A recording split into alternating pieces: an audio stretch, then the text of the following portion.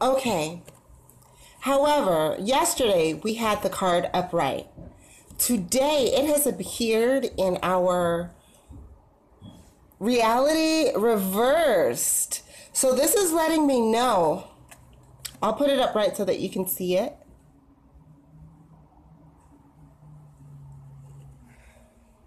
Because it's reversed today, it's letting me know that there has been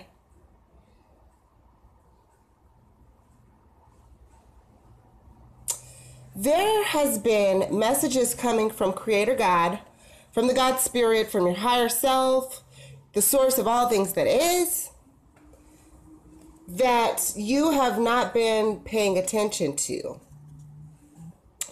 And this is including people around you. So I don't know if you've ever heard of the spirit of discernment. The spirit of discernment is when your spirit knows more than what your eyes see. Your heart knows more than just what your skin feels, okay? And Lynx is coming in reverse because this is dealing with more than just you. This has to do with other people as well, that the secrets have been trying to be revealed to you about other people in your life. So there are some individuals around you that you have not been using your spirit of discernment about, that you really need to pay attention to and have a little bit of caution regarding their intentions, okay? So really pay attention to the people that you've been hanging around, and really pay attention to the people that you've been entrusting with valuable information about yourself and about other things that are going on with you, about your ideas, your inventions. Really be cautious about who you're telling this information to.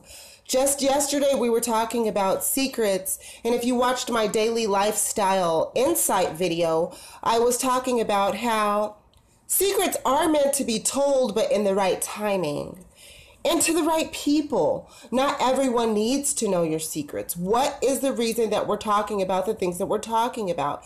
Is it beneficial to the person you're talking to? And is it beneficial for you, the reason why you're indulging this secret? Our secrets are made for specific times and places and people. So really be cautious about the company that you're keeping and the people that are in your company, making sure that we are always trustworthy ourselves, because life is a mirror. So whatever our intentions are for other people, definitely we're going to reflect that, because that's a seed that's being sown.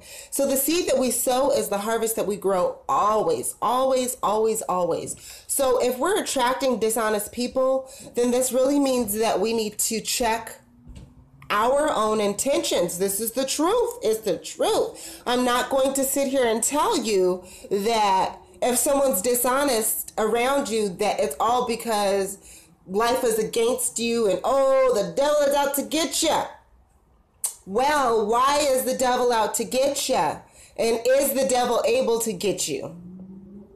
If the devil is able to get you, then that means that there's an open spot, there's an open door for the devil. That means the devil's been invited in. It's like a vampire. I know you've watched vampire movies. If you have not, that's okay. I'll let you know. So a vampire, when it comes to someone's house to bite them on the neck, the vampire has to be invited in. It has to be invited in. It can't just waltz up into somebody's house. It has to be invited in. And that's the same thing with negative energy. That's the same thing with the devil. And that's the same thing with negative people. In order for them to actually have a negative effect on your life, it has to be invited in through some way or another.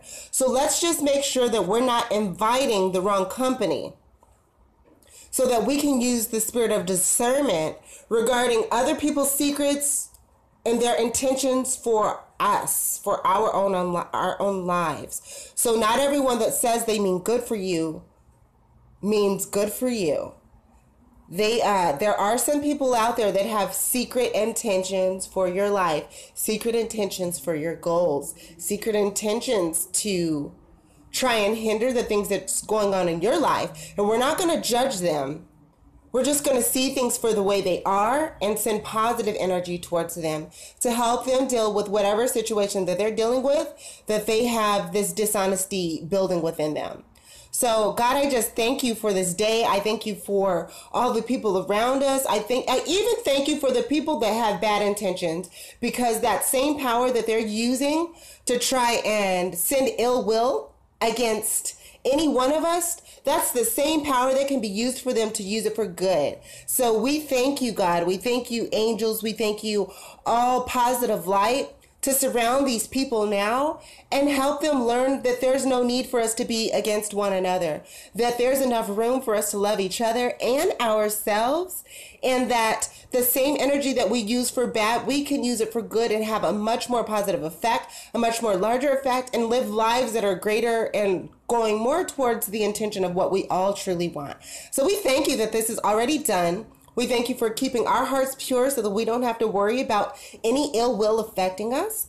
And we just thank you for love, light, positivity, and the animals. Thank you, Lynx, for letting us know what's going on, for their energy. So have a positively great day.